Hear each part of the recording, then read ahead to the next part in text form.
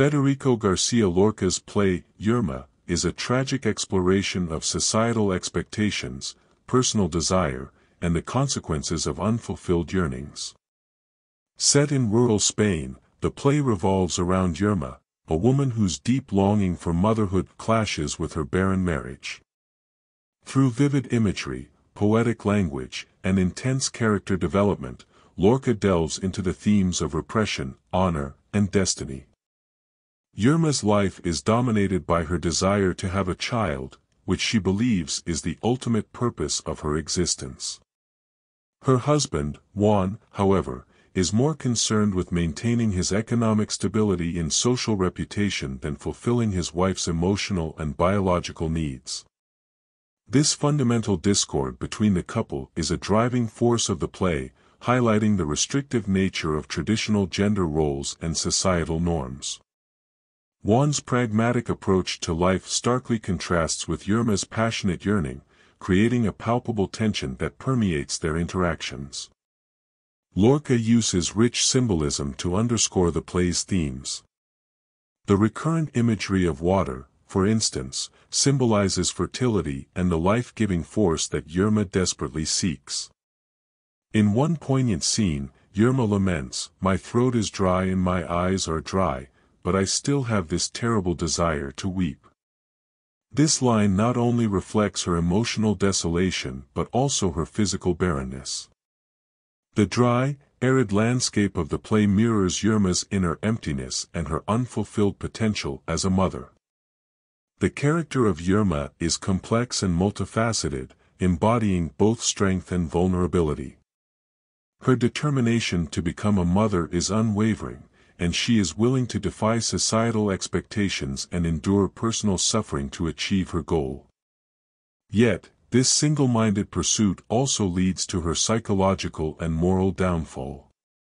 As her frustration grows, Yerma becomes increasingly isolated, alienated from her community and even from herself. Her interactions with other characters, such as her friend Maria and the old pagan woman, serve to further emphasize her loneliness and the societal pressures that confine her. The play also explores the concept of honor, which is deeply ingrained in the rural society depicted by Lorca. Yerma's inability to conceive a child brings shame upon her and Juan, as fertility and motherhood are seen as essential components of a woman's honor. This societal expectation exacerbates Yerma's sense of failure and drives her to desperate measures. The weight of honor and reputation becomes a suffocating force, leading to tragic consequences. Lorca's use of poetic language and lyrical dialogue enhances the emotional intensity of the play. The characters' speeches are imbued with a sense of longing and sorrow, reflecting the deep-seated desires and frustrations that define their lives. Lorca's mastery of language allows him to convey complex emotions and themes with profound sensitivity and nuance. The play's structure, with its progression from hope to despair, mirrors Yerma's emotional journey and culminates in a devastating climax. The climax of Yerma is both shocking and inevitable. In a final, desperate act, Yerma kills Juan, believing that he is the obstacle to her fulfillment. This act of violence is a culmination of her years of repressed desire and unrelenting frustration. It is both a moment of liberation and destruction, as Yerma simultaneously breaks free from her oppressive circumstances and seals her own tragic fate. Her final words, "I have killed my child," resonate with a profound sense of loss and futility, encapsulating the central tragedy of the play.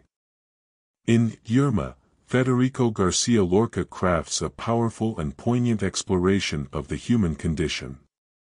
Through the character of Yerma, Lorca delves into the depths of desire, the constraints of societal norms, and the tragic consequences of unfulfilled dreams. The play's rich symbolism, poetic language, and emotional intensity make it a timeless and compelling work that continues to resonate with audiences. Yerma is a testament to Lorca's ability to capture the complexities of human experience and to convey the profound struggles of individuals trapped by fate and circumstance.